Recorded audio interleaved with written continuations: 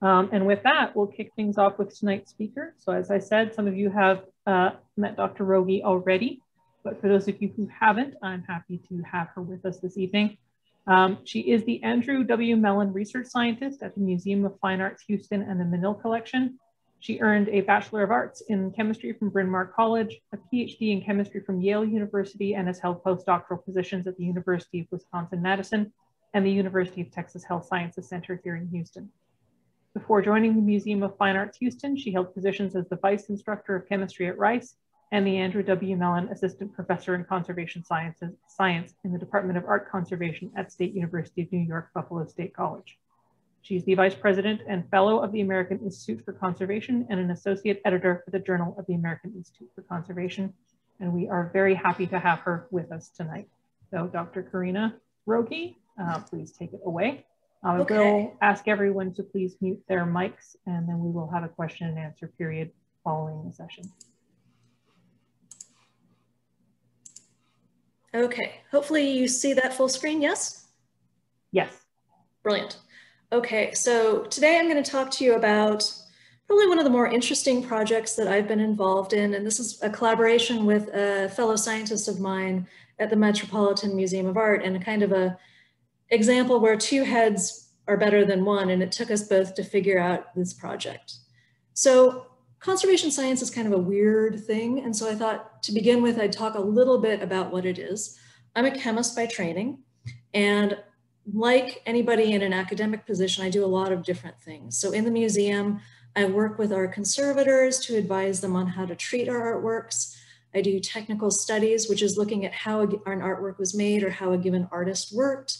I write a lot, sometimes too much. I try to create guidelines that will help preserve the works of art. I do service for the field. I work with our learning and interpretation department. I do fun things like go around the world with instrumentation and work on dig sites, and then also advise the museum on acquisitions. So it's a multifaceted job, but at its heart, it's kind of basically forensics, but for art, not for dead bodies or automobile paint. And I'm glad I don't have to testify at trials. So like I said, one of the things that I do in the museum is advise on acquisitions, because if we're going to be spending millions of dollars on an object, we want to know that it is what it should be.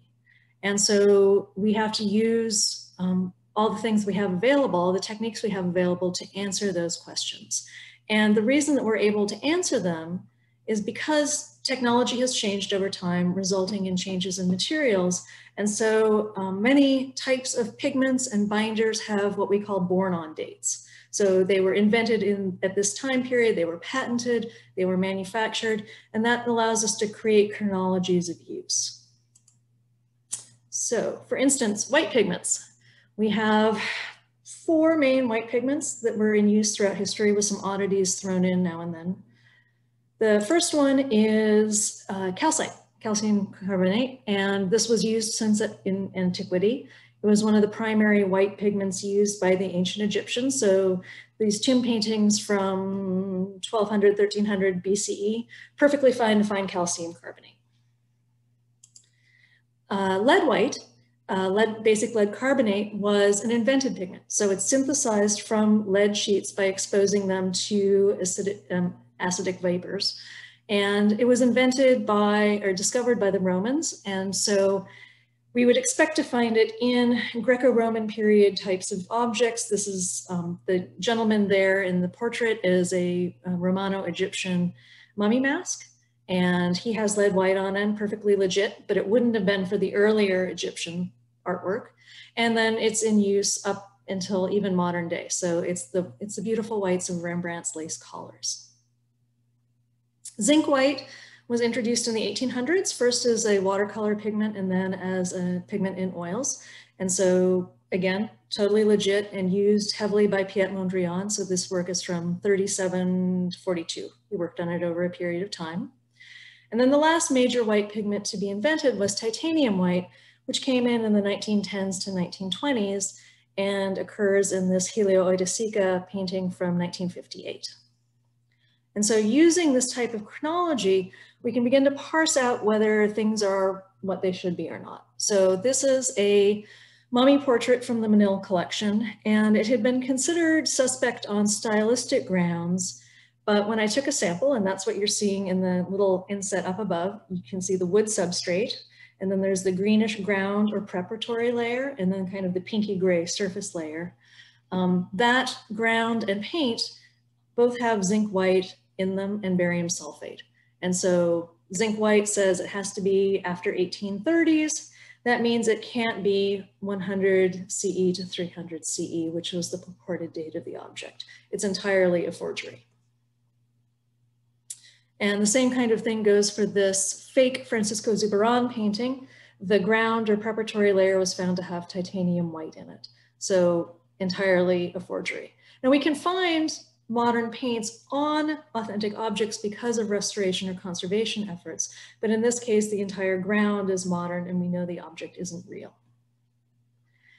Things get a lot trickier when we get to modern art. So there's a lot of interest in forging these because they are highly valued, they're very saleable, and they can be harder to detect because while an authentic Robert Motherwell and Jackson Pollock painting you'd expect them to have titanium whites in them, so would modern forged paintings because it's really easy to get titanium white, and basically you have a choice of titanium white or zinc white.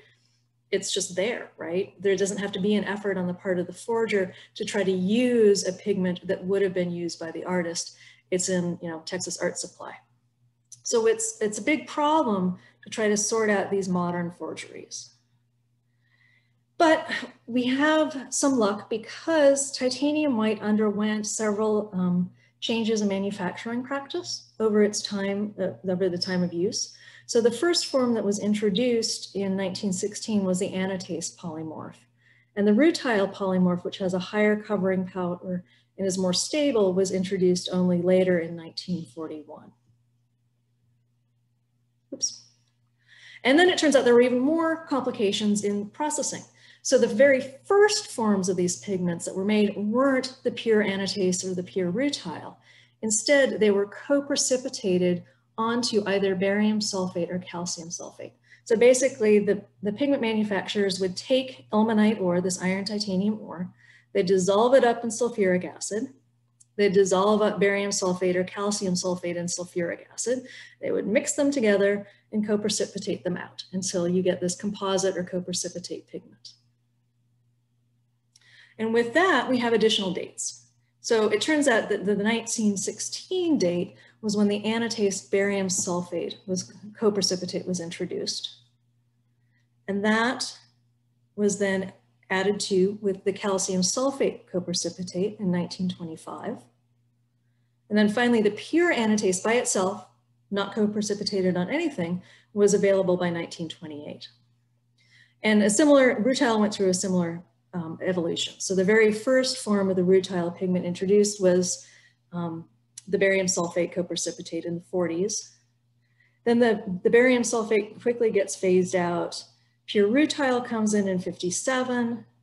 And then the rutile calcium sulfate gets phased out sometime around 1980. We're not sure exactly when. So now all of a sudden we've got this much finer division of when certain pigments were introduced and available. And so, I've been asked to look at a painting that was purported to be from 1913 actually, and it had titanium white in it, which is really, really early. It was from Europe, so maybe because some of the Norwegian pigment manufacturers were making it then, but not very many, but it had no barium. So it absolutely could not be from 1913. So the question then becomes, how do we parse that information out? And we need to detect both the titanium, the polymorph of the titanium, and the sulfate. And so Raman spectroscopy seems to be a really good tool for that job. So I have no idea what y'all's background is. And so I'm used to talking to conservators. So if you know what Raman spectroscopy is, turn away and multitask or eat your dinner.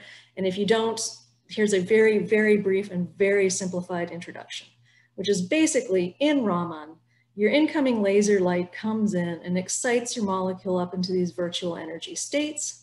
And very quickly, then they decay, emitting radiation of their own to an excited state. And that difference between the incoming laser beam and the emitted light gives you the Raman shift. And that's what we're measuring. So anatase and rutile have lovely Raman spectra. They have, they're really easy to detect. They can be detected in low levels, and they're a delight to anybody who just wants to run some pretty Raman. So the anatase has a really strong peak at 143, and then some smaller lattice vibrations, whereas it's the lattice vibrations in rutile that are very strong. So they're absolutely distinguishable, very clean, very nice, very easy. And the sulfates are also very easily detected. So anhydrite and barium sulfate also give nice clear peaks by Raman spectroscopy. So it seems like that would be the tool for the job. But now I have to quote one of my favorite authors, which is that there is a fly in that unsullied ointment, because pigment manufacturers are cheap. And they like to add materials to pigments that extend them. So extenders or fillers, something that will bulk up the pigment or the paint and yet not cost a lot of money. And sulfates are common additives as fillers, extenders. So in titanium pigments, you get them either through wet blending, which is where you mush them all up into water and then mix them together that way, or you get them through dry blending, which is kind of effectively just sieving them together. So how do we, it seems like there's a lot of information there then that could come from knowing whether something is a co-precipitate or not. But you can't easily tell whether it's a co-precipitate or just a blended pigment. And so there's a lot of information that was just lost to the field. We couldn't refine it. And that's where Franz Kline, an abstract expressionist artist, comes in. So one of the very first projects I was tasked with at the Museum of Fine Arts, Houston, was looking at this painting, Wotan, because of its condition issues. And I took samples from it and encountered things I didn't understand. And simultaneously, my colleague Julie at the Met was looking at another Franz Kline painting and encountering things she didn't understand. And this is what we didn't understand. So this is a Raman spectrum from Wotan. And we quite clearly have rutile here. There's barium sulfate, there's calcium sulfate anhydrite, but then we've got these peaks here. And the fact that we were both seeing the same peaks said that it wasn't an artifact of the instrument, because we were using different Raman systems. I was using a Renaissance, she was using a Bruker. And they're there. Why are they there? We don't know. And so that launched a really intensive search through the literature, trying to find other mentions by people who have seen these peaks, because they're not an artifact. Somebody else has to have seen them. And Julie found this master's thesis by a student at Rutgers who was looking at pigments. And she showed a spectrum that looked really like ours. So she thought that they were fluorescence peaks, not Raman peaks. And she suggested that they came from iron that was trapped in the titanium dioxide matrix, something like corundum, like chromium and corundum. And so chromium and corundum is a transition that happens, that's an allowed transition to either of two different energy levels, non-radiative decay, and then finally luminescence. Which is fine, right? I mean, that's exactly how it works in corundum. But the inorganic chemist of my origins was unhappy with this explanation. It did not make sense to me. So I went and I pulled out the inorganic chemistry text I had used as an undergrad and tried to fit my inorganic chemistry hat back on and figure out whether her explanation made sense. So went back to the Tanabe-Sugano diagrams. Here's the Sugano diagram for D5s. So iron 3+, and there's actually paper reporting on the field parameters in anatase, and that gives me an idea where it falls on the x-axis, and there are no allowed transitions. So not quite like chromium and corundum. The iron +2, there weren't any papers that I could find that gave the field parameters. So I have to kind of estimate, and hand waving a lot, I decided it was probably going to be a high spin situation. And I would kind of, again, loosely wave my hand around and say that the field parameters were going to be somewhat akin to water. That's a big if. Here, the allowed transition is the first transition. It's the lowest energy, and it doesn't correspond to the energies that we see by Raman spectroscopy. So it didn't seem like it was quite the same case as chromium and corundum. Now, iron species are often colored because you get ligand field energy, charge transfers, you get iron-iron coupling. And so maybe what I was seeing was some kind of a resonance phenomenon where the laser's exciting into a band, and we're seeing something kind of odd that way.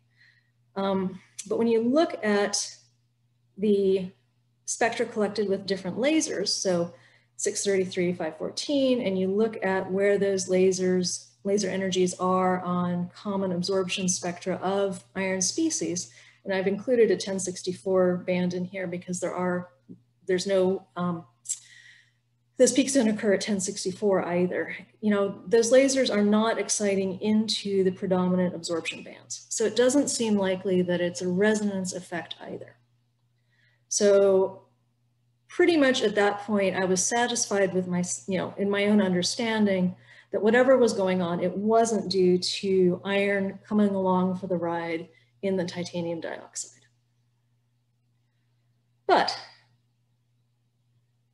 in doing all of this, I started thinking about luminescence. And iron can substitute into things, and it will give you luminescence spectra, but the bands are really wide. So this is, the bands here are like 200 nanometers, and the bands I'm seeing in the Raman spectra are much narrower. So it just isn't right for iron.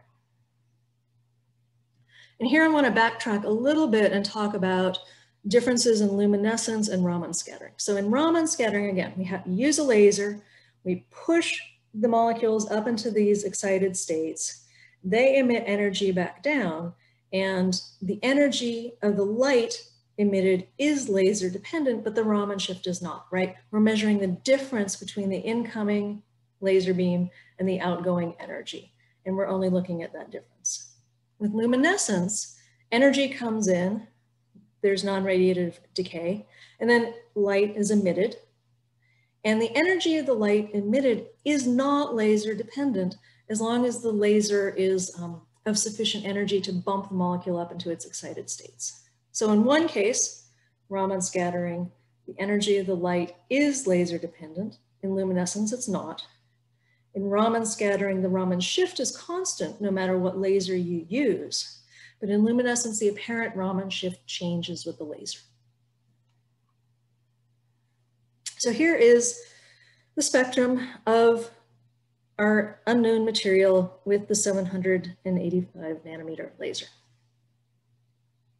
Here it is with the 633 nanometer red laser. And here it is with the 532 nanometer green laser. Here are our rutile peaks. They are constant. Doesn't depend upon the laser. Here's the calcium sulfate peak. It does not depend upon the laser, but our peaks change with the laser. And that's an indication that they are luminescence peaks, not proper Raman peaks. And we can show that, so they are laser dependent. We can show that by converting the Raman shift into wavelength, into energies. And so here, the apparent wave number of the Raman peak shifts, but our unknown peaks are energy independent. And so that indicates that they definitely are luminescence peaks. So one part of the problem solved, which we thought was pretty cool. So yay, luminescence peaks. And then the question became, where did they come from? And anytime you get luminescence with particularly narrow energy bands, you have to think of the rare earth elements, because those are ridiculously luminescent and often have very narrow bands. And that's of course because of their lovely 4f orbitals. Europium has like 3,000 energy levels. And so that's a lot of energy levels, and that's a lot of possible transitions, and that's a lot of possible bands. So the question then became, can we link our observed luminescence peaks to rare earth elements? And so I took samples from a titanium white pigment paint that had known luminescence, and then samples from 4 paintings that displayed the luminescence, one of them being the Franz Kline painting, and sent them off for ICP-MS analysis at the University of Houston. And here are the concentrations of the rare earth elements in those samples. So the Grumbacher titanium white in yellow is our non-luminescent material. Everything else is luminescent. And you can see that we've got relatively high concentrations of lanthanum, cerium, and neodymium. Lanthanum has, it's the oddity in the rare earths, it has no luminescence because it has no 4f electrons. Cerium will display luminescence, but the energies are wrong. They're lower than the energies that we see. Whereas neodymium, as you know, the story of the 3 little bears says, just right. The energies that neodymium gives in different minerals is right on par with what we're seeing. So that became our suspect of interest. And here are, you know, I started trolling through a lot of geological research. And so here are different rare earths substituted naturally into titanite. And you can see that the neodymium over here is within the correct energy bands for what we're seeing, whereas other things are not. And chromium gives this broad peak rather than the sharp, narrow peaks that are almost Raman-like, which are what the rare earths give us.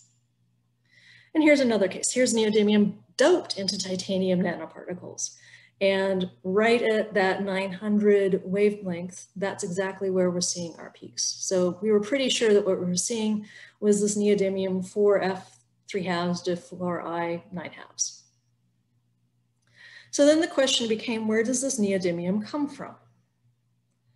And the answer to that turned out to be the ilmenite ore that was used to make the titanium pigments. So titanium, ilmenite's not common everywhere, and it was the first source used by titanium pigment manufacturers. And in the whole world, there were 2 great localities that were being used for pigments when titanium pigments first became made.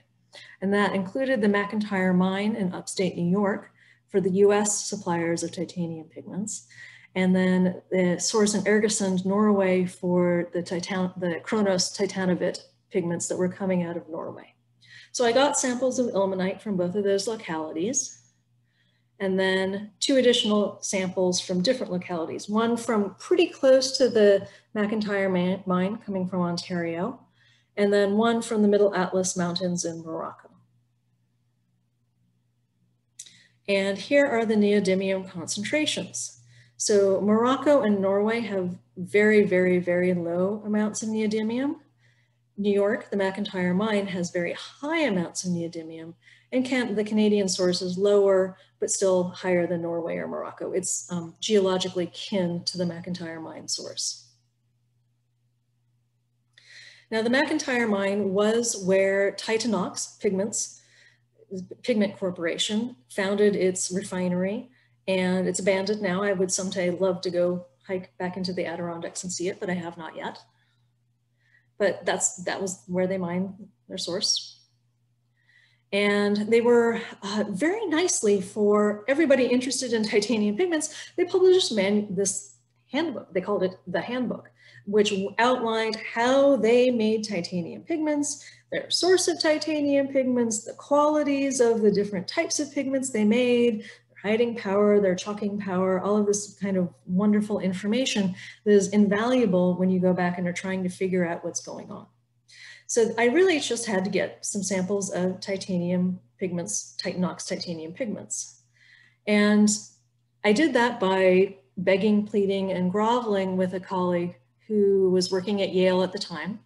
And he had a historic pigment collection that had been amassed by his mentor in the field and that he had inherited. And he had a whole raft of Titanox pigments, and they were all in their original packaging. They all had the descriptive information. We could correlate the descriptive information from the packaging with what the handbook said.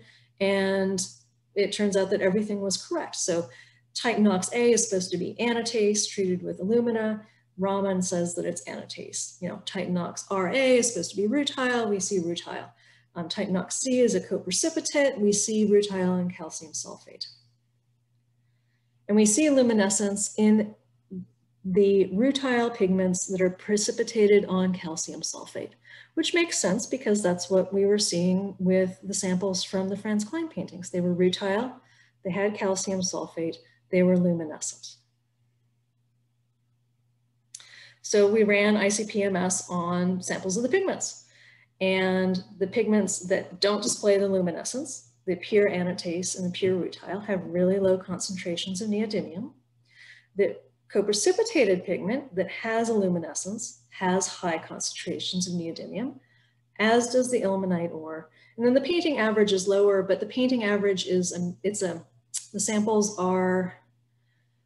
have binder in them as well as the pigment. And so the ratios are slightly skewed. So I'm not worried about that difference in concentration. So it definitely seems like there's a link. Neodymium comes from the ilmenite ore. The neodymium is present in the Titanox pigments, which are using the high neodymium ore as their source. And then that gets incorporated into our paintings. And so yay, luminescence. But there was one last piece of the puzzle. So luminescence from neodymium, neodymium from the ilmenite, co-precipitated only. So here's our sample from Wotan again. We see rutile peaks. The calcium sulfate peak is really beansy here, but it's there. And then we see our luminescence peaks. Well, as I analyzed more works of art, this is what I saw. It's anatase, clearly with the high intense 143 peak, but the luminescence peaks are the same as they are in the rutile. Now, rare earth elements, the 4f electrons are shielded from ligand effects because of how close they lie to the nucleus. And so you can get very closely related species like this, these calcium and molybdate and tungstate species that show nearly identical luminescence. So this is the neodymium luminescence in those two species, right? Those spectra are really, really close. If you get something that's very different, then obviously your neodymium concentration or your neodymium luminescence peaks change. Rutile and anatase are similar, but they are not identical in terms of their bond angles and bond distances. So it seemed unlikely to me that there would be zero difference in luminescence if the neodymium was substituting in for the titanium. And it turns out that's because the neodymium isn't in the titanium dioxide, it's in the sulfate. And that makes sense if you stop and again, go back to your introductory inorganic chemistry text and think about Goldschmidt's rules for substitution, which say that higher charges always substitute for lower charges. So neodymium would prefer to substitute for calcium rather than for titanium, higher substituting for lower, and that there is a massive penalty for more than a 15% size difference. Neodymium is practically the same size as calcium. There's virtually no penalty for substitution there, whereas there would be a much larger penalty for substitution with titanium. The size alignment isn't as good with the barium, but again, you've got high substituting for low, so it will substitute. And so the end of this, where this comes from, is that the neodymium comes from the ilmenite ore, that it gets dissolved up in acid, the same as the titanium, and that during the precipitation with the sulfate, it substitutes in for the calcium or barium and tags along for the ride in the co-precipitated pigments. And this then explains why we see the luminescence only in co-precipitated species, not in the pure anatase or the pure rutile. And so now we have this luminescent marker that tells us whether a pigment is co-precipitated or not, and therefore gives us dating information. It also tells us about whether it's a US made pigment or not, because if we see that luminescence, it pretty much has to be a Titanox pigment. It's not going to be a Norwegian Kronos titanovet pigment because there wasn't neodymium in those ores. So we've got locality information and some dating information out of it, and that's pretty cool. But then the question becomes, does this actually pan out in reality, right? Does what we think it mean translate into useful information from works of art? So 108 paintings from the MFH and the Menil collections made in the US. They date from between 1926, so the earliest painting I sampled was this Everett G. Jackson from 1926. The latest one I sampled, and one of my personal favorites, was this Melissa Miller painting from 1983. And the paintings are pretty evenly distributed over that time range with a slight cluster kind of mid-century. So I can now hopefully figure out what the white pigments are in all of those paintings and test the ideal timeline against what we actually see. So there are paintings that contain lead white, which is, for my use here, not of interest because it was in use since antiquity. We do see zinc white in some, which we would expect. I don't see any of the anatase barium sulfate co-precipitate. It was never a very popular pigment, and so it wasn't in use for very long, and I'm not particularly worried about that. But here's our anatase calcium sulfate. The first occurrence is actually pretty late, and whereas it was introduced much earlier. And it continues actually surprisingly late. I would have thought that it would have been phased out in the 50s when rutile really took over the titanium world. Here's pure anatase itself. It corresponds pretty well with the manufacturing dates. Here's the rutile calcium sulfate. Its first use is in 1945, very soon after it was introduced. And the last one is really late. It's at like 1977. So it was actually continued on for a while. And then I don't see the barium sulfate with the rutile.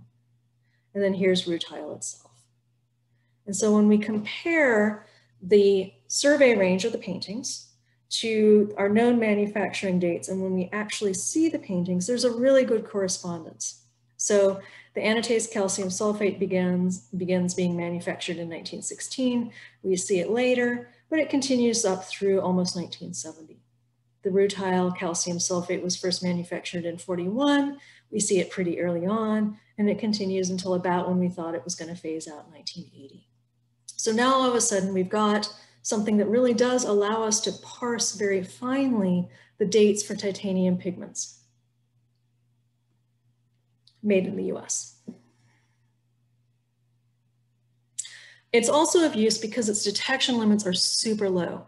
So the luminescence, no matter the laser that is used, is always at least as intense as the rutile peaks. And the pigment itself is 30% rutile, and we know from the ICP-MS it's 0.001% neodymium. And so it's much more sensitive for neodymium. And the detection limit for rutile and clay is not very good, it's 0.09%, but the neodymium luminescence is so much more intense, it can be a diluted 333-fold, and we would still see it. And so that's enough to be a pure titanium white paint and a titanium white paint mixed with something else. And so we're gonna see it even in mixed paints, and that provides us with more information. So we like that. And these are the range of paintings that I have found it in. So Franz Kline's, Jackson Pollock's, a Grandma Moses painting. We had one, it happened to have it, and a lot of other Abex painters. So Hans Hofmann, Robert Rauschenberg, it's in an Andy Warhol, it's in a Texas painter, Dorothy Hood. So it occurs in a lot of artists that are of interest to art historians and scholars. It's also of interest because now it allows us to parse out modern forgeries. So a painting made post, 1980 onward will not have the co-precipitated pigments in it because you just can't find them. It was really hard for me to get historic examples of it. Forgers aren't going to know that. They're going to go out and they're going to buy a titanium white pigment. It will be modern. It won't be a co-precipitate. It won't have the luminescence. But if a painting was purported to be made in the 1950s and it has the luminescence, then it's consistent with those older types of pigments. And that doesn't indicate that the artist who it's claimed to be by necessarily did it, but it indicates that the pigment is old. It's the old style pigment. And so this becomes really key and will help solve things like the Knoedler Gallery forgery, which is what I'm referring to here. And if you haven't watched it, you should definitely go watch the Netflix Made You Look special, which talks about it. So yeah, we hope that it will be taken of use and used by the FBI, used by the auction houses as a way to help add a little bit of clarity and science into the issue of dates of objects. It also might help us talk about whether a paint is an artist paint or a house paint. And this becomes of interest to a lot of art historians because we know that artists sometimes use it. And before I get up too far ahead, we know that different paint manufacturers changed which pigment they used. So Weber Palmolive was the composite pigment until the new forms came in, and then they switched it to titanium dioxide, pure titanium dioxide, the rutile form. And I did a survey of artist paints from the National Gallery study collection, and none of the artist paints display the luminescence because they were using the more expensive, higher covering power, pure forms of anatase or rutile. But the house paints continued to use it for a really long time because it was cheaper and it covered well enough for a house paint. So this is a recipe for a house paint from 1959, and it's talking about using this titanium calcium pigment, which is the co-precipitate. So it was used in house paints a lot longer than artist paints.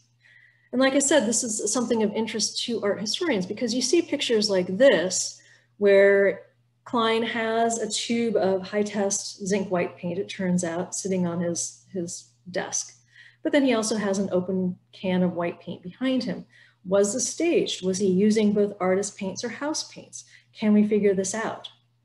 Certain artists like Jackson Pollock are known to have used industrial paints, but a lot of mythology gets built up around other artists. What were they using? Kline theoretically used house paints early in his career, and then in 1956, his gallerist yells at him basically and steals his paints and tells him only to use artist paints. Did that really happen? Was this a myth? Did he continue to use house paints throughout the rest of his career? Or Barnett Newman was an artist who supposedly only ever used artist paints. He was supposedly very careful about his materials, and yet we find this co-precipitated pigment in some of his paintings. And so was he saying something that wasn't actually true? Was he willing to use a cheaper house paint for his white grounds and then used artist paints, which would be possibly more stable for his colored areas? So it's a way to interrogate that way too. Caveats, the other issue, right? When does this luminescence fail us, or does it? Anhydrite's a naturally occurring mineral. Neodymium can occur naturally as well. And it turns out that in a few rare cases I've been able to find, you do see this luminescence in naturally occurring anhydrite. So this is a sample from a seafloor hydrothermal bed, not something that we're going to encounter normally in the art world. So there are luminescence peaks there.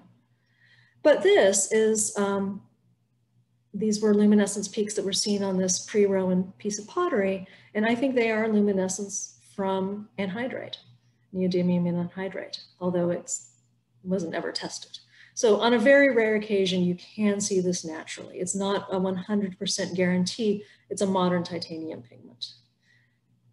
And then here's some other weird luminescence on this Della Robbia figure that is probably neodymium, but maybe not calcium sulfate anhydrite, but I haven't figured it out yet. So to be determined.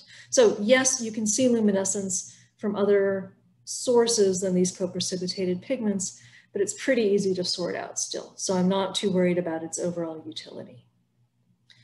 So it's easy to detect. It's got a super high sensitivity level. It derives from the ilmenite ore and gets incorporated into the calcium sulfate or barium sulfate. It indicates this co-precipitated pigment. And now we've got added dating, refined dating information, and refined provenance location for the paints. And all of that makes a pretty darn good tool for art historians and for conservation scientists. So I have to thank my co-author, Julie, because this did take two minds. Dr. Gao at the University of Houston ran the ICP-MS for us and was super nice about it. The Raman that I used is from Rice University and the Shared Equipment Authority. And then the curators and conservators at the MFH and the Manel collection who allowed me to go around and take little teeny tiny samples of white paint from 108 paintings. So many people to thank. And I will leave you with one of my all-time favorite cartoons and be happy to try and address any questions that you might have. Yeah, I'll pause a moment to read the comment. Thank you so much, Corey. That was fascinating. If anyone in the audience has any questions, you can type them in chat, or there's a few enough of us who can speak up and ask questions.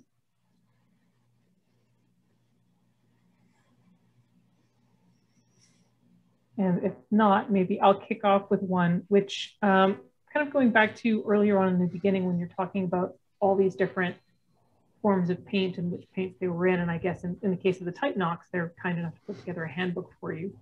But how do you get that information as to which companies were making which pigments at which time in particular? Because not everyone is kind enough to put together an entirely correct, as it turns out, manual.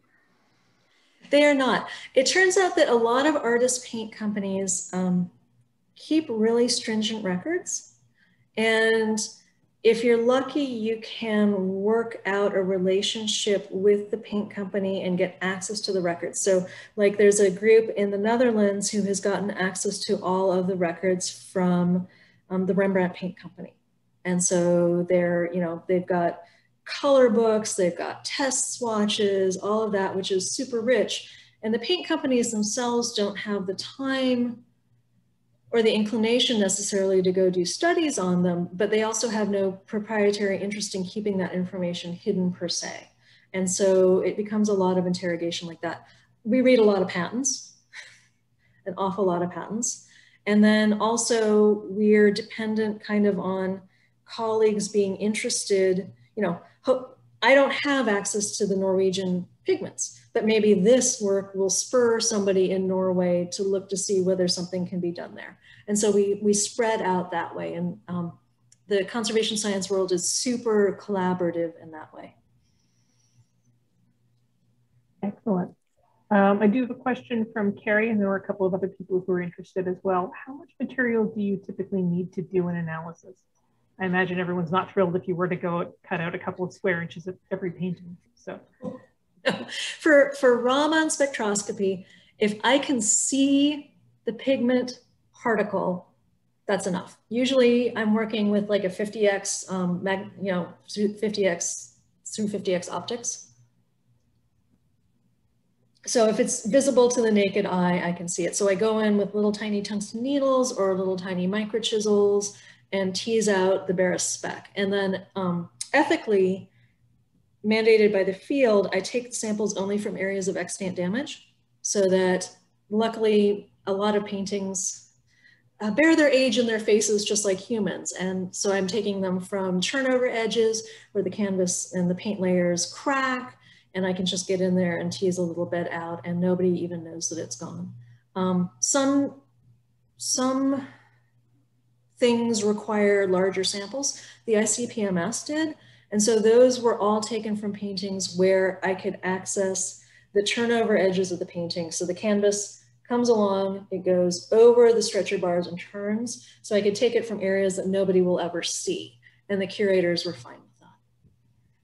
And that's, those were milligram size samples. So absolutely huge by my standards. I guess at that point, you're kind of hoping you shake the painting lightly, the speck falls off. That's the bit that's volunteer samples. And it does happen. So sometimes a painting gets shipped or another object gets shipped and bits fall off and you're like, yay, bits. Now the packaging material. Yeah. Yeah. Hey, Corey, how much does the representative nature of the sample come in here? If you just get one tiny little speck, how do you know that it's representative for the painting as a whole? So one of the things that I always do when I'm taking samples is that I look at the painting or object really closely under both normal light and under UV light. And almost always that will illuminate areas of retouching. And those I then avoid because they're different paints, they're different pigments, they fluoresce differently, and I can pretty clearly see what's original versus what's a later intervention. So yeah, it is something that we have to be careful about. Are these pigments, these forms stable over time? So exposure to sunlight, for instance, wouldn't change them? No, so titanium pigments will chalk their binding media, and because they're photoreactive, but they themselves don't really decay over time period. Unlike a lot of the organic pigments, which can be extremely fugitive, light sensitive, and fade over time. But the titaniums are pretty good. Other inorganic ones that we have to worry about include vermilion, which can blacken, Egyptian blue can discolor. You can get weird reactions with some of the sulfides, the cadmium sulfides, or the chromates. A lot of redox chemistry goes on in those cases. So like the conversion of cadmium sulfide to cadmium sulfate becomes a big problem, but titaniums are pretty good.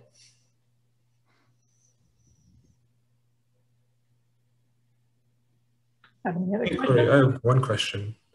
So it seems like you lucked out in knowing someone who had a stockpile of these pigments. Like, how common is it for people to just have these things lying around? And if you didn't have access to that, how would things have turned out differently? So the field, conservation science, one of the first big conservation scientists who really brought the field to national attention was Robert Feller. And he was the person who collected these pigments. And there are storehouses of historic pigments and historic paints that are kept at different localities. So Harvard has the Forbes collection, which was a huge sample, but there are subsamples of the Forbes around.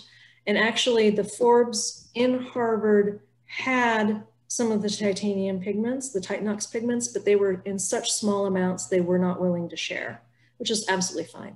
The National Gallery has a whole set of historic paints that they keep. The Getty has a whole set of historic paints.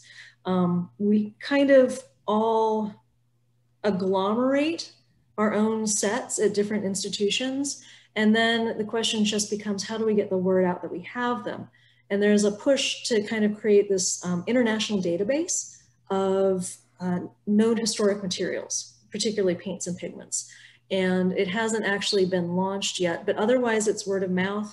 There's the American Institute for Conservation and the International Council of Museums Conservation Group have listservs, and people will post on there sometimes saying, I'm looking for a historic sample of this. Does anybody happen to have one? And oftentimes if people do, they'll shout out and say, I do, and I'll send you a couple of grains of the pigment. So it's, the field learned early on that having these reference materials was really important. And we're really indebted to those people who started those collections, because then they've just grown since then. Cool. And if I hadn't had the Titanox pigments, I think I still would have gotten to the same conclusion. It would have taken me longer and I might be less secure, but the energy ranges were definitely indicative of neodymium. I had the link to the ilmenite ore. And then because I had paint samples that had both anatase and rutile with the same luminescence peaks, that pretty much indicates that it's the sulfate. So it was nice to have the Titanox pigments, but I don't think it was absolutely critical to have the Titanox pigments.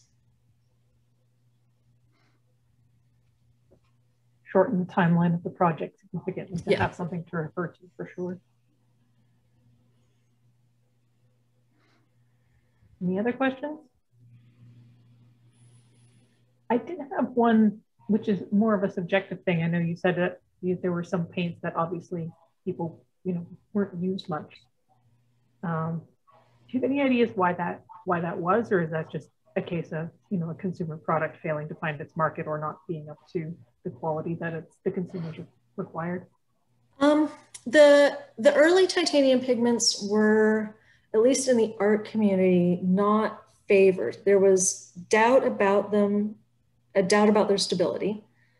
Artists, particularly then, were concerned about long-term longevity. And the early ones were kind of grubby colored, and they were pretty coarse and not nice in paints. And so why switch to this newfangled pigment when you have perfectly good zinc white and even better lead white? Like if you've ever painted with lead white paint, it's marvelous how it flows off of the brush. And, you want that tactile loveliness of it and not the nastiness of the titanium.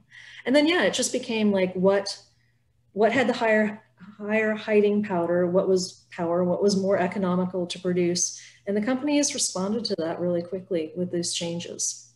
So. Would that tie into, I know this is maybe not something that you'd see, but we're talking about luminescence. Do the paints that have this particular neodymium concentration in them have a different actual appearance?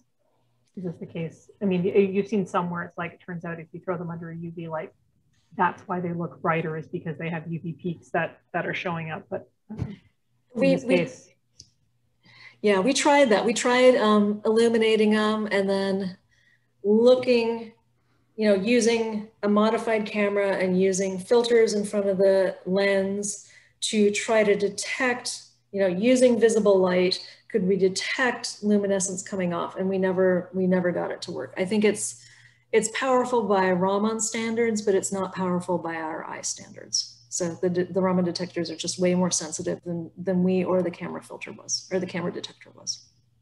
So much for the easy mode of just setting up a digital camera and taking a photo. I know, it would have been really cool. There are some uses, so like zinc white has different crystal, not polymorphs, but different crystalline, different particle forms, I want to say. And those do fluoresce differently. And so you can get some information about it that way. But the titanium under UV light, it just kind of gives this purplish fluorescence, and it's not very useful. Doesn't matter the form or the pigment, it's. Well, sometimes you have to do the same. Yes, sometimes you do. Although you can do Raman in situ.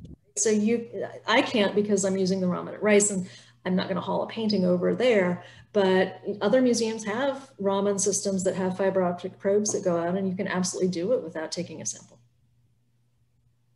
And there are handheld Raman instruments too, although I don't know that their range would catch the luminescence peaks. They're more limited, right? If I hadn't had access to a set of different lasers and to an instrument that was willing to scan a really broad range, I wouldn't have been able to prove that it was luminescence. Mm-hmm. Now that you know what it is, maybe some of those could catch the very beginnings of the luminescence peaks. I guess it also is on the instrument manufacturers at that point, and that if there was a demand for a handheld instrument that would go to that range, then they could potentially build something. But the number of people who are perhaps running around through museums with a handheld Raman trying to identify fakes is smaller than the market. Yeah, and actually I think it was only because I was using a Renishaw system that, I mean, these paints have been around. Many samples from paintings that have this material in it have been analyzed by many other people, but because of where the normal anatase and rutile peaks appear, nobody ever does a full-length scan, right? They're only looking at an abbreviated range, And why bother to do a long scan when you don't need it? There's no information out there. But I look at enough mixed samples where Prussian blue has peaks out there that I just always habitually waste the time to do these full scans. And so I picked it up where many people probably would have missed it. That's the hazard of looking for something that you know is there, is you don't look for anything else that might be there as well. Exactly, exactly. So missing the forest for the trees sort of situation. Or just waving, you know, saying, I don't know what it is, I don't care, right? That's not how I operate. It drives me crazy when there's something there that I don't know what it is or why it's there. And so I'm not willing to let it rest. And in this case, at least it turned out to be useful. Justifies all the other times, right? And the indulgence that your institution gives you to be like, I want to take samples from all those paintings and, you know, potentially waste my time. But all turned out well in the end. It did, it did. And I haven't put my email address up here, but for anybody who has future questions or anybody who's watching the recording later, Dawn has my contact information. And so if you reach out to her, she'll be happy to give you my email address. You can look for ACS Greater Houston section on the web, and that will take you to our website, which has different ways to contact us through our social media, through email, through the website there. And then we'd be happy to pass on any particular inquiries. So with that, if no one else has any additional questions, I would like everyone to join me in thanking Corey very much. This was a wonderful and fascinating seminar. I know I'll be looking at it again. If anyone needs any tips for showing this to an inorganic chemistry lecture class, Tanabe-Sugano diagrams and all this sort of stuff, this is like relevant application of inorganic chemistry to your life. So I hope everyone had a wonderful evening and a wonderful chat, and thank you all for joining us. Hopefully we'll see you again at our next event. Thank you again, Corey. It's been a pleasure. Enjoy your evening, and thank you so much for inviting me. As I told my colleagues at the museum, finally I get a chance to geek out and talk to my people. I was very impressed with that email when I got it. It's like, oh, it's the American Chemical Society. I'm an inorganic chemist. These are my people. They are. Thank you so much. Yeah. Thank you, Corey. Thank you. We'll see you again soon. Hopefully. Come visit the museum. Yes, we will.